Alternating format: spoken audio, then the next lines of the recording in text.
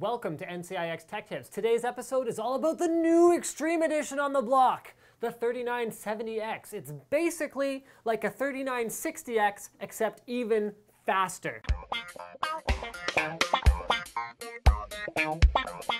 This bad boy has 6 physical cores, 12 logical cores. It is clocked 200 megahertz higher than the older 3960X and comes in at exactly the same price. It also has 15 megabytes of cache.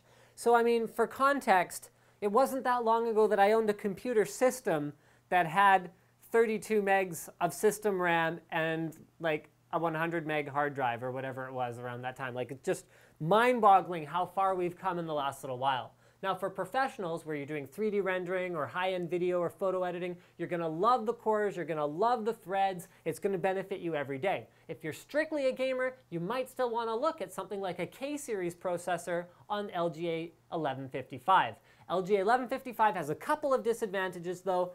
4 memory slot limit versus 8 memory slots on LGA 2011. It also is limited to 8X and 8X mode for dual PCI Express slots for SLI or Crossfire, unless you're using high-end bridge chips that are going to add more lanes, sort of like virtual lanes. But if you want raw bandwidth, dual 16X slots, X79 and LGA 2011 is the way to go. You're always going to be limited to 4 cores on LGA 1155 versus 2011, whereas this is a 6-core processor, which is obviously more better.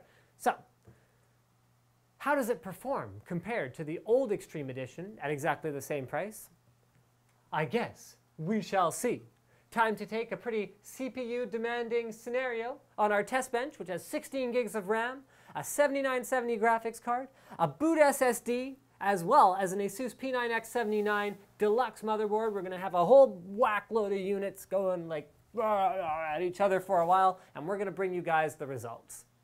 As with all Extreme Edition processors, going back to the very beginning of Extreme Editions, this chip is fully unlocked, overclocking optimized, and is just begging to have liquid cooling put on it and more performance extracted from it, from all 6 cores of its awesomeness. So we let our test finish. We see a 10% performance improvement going from a 3960X to a 3970X. You might say, well, Linus, 10% isn't very much. To which I would reply, well, if you don't already own a 3960X, I mean, I really don't think Intel expects anyone to upgrade from a 3960X to a 3970X. But if you're upgrading from a couple generations ago platform, then I see no problem with a free 10% performance upgrade versus if they hadn't released the 3970X. Next graph is W prime. So the 3970X, again, is about 5% faster than the 3960X. So guys, to be clear, this is an Extreme Edition processor.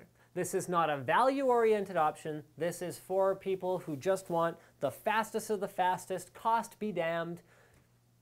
And if you are one of those people, then this chip is faster than the old one, which is pretty much all you needed to know.